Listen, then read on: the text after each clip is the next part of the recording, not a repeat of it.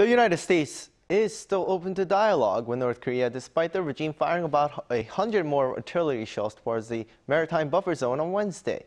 Vedant Patel, deputy spokesperson of the U.S. State Department, said the North's provocations over the week are creating a dire situation, especially for Washington's allies like South Korea and Japan.